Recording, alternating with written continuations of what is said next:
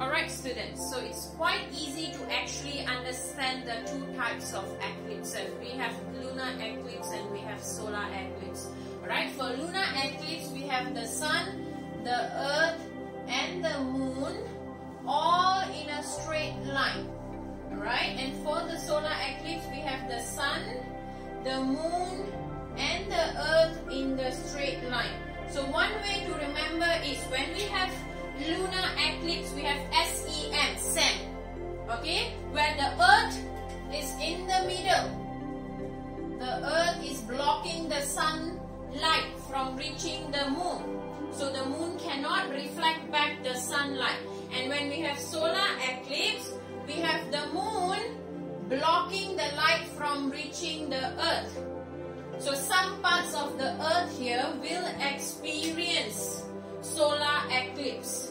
So for the solar eclipse you have SME. The moon is in the middle. So once you understand that in lunar eclipse the earth is in the middle and in solar eclipse the moon is in the middle, that way you will never get this wrong. You will understand that the lunar and solar eclipses happen because there was a blockage of sunlight. So in this case you must remember the two properties of light. Light travel in a straight line and light cannot penetrate or pass through opaque object. So in this case the opaque objects don't allow light to go through. So in this case the opaque object is earth and moon, where they block the sunlight. So when they block the sunlight, it creates a shadow region.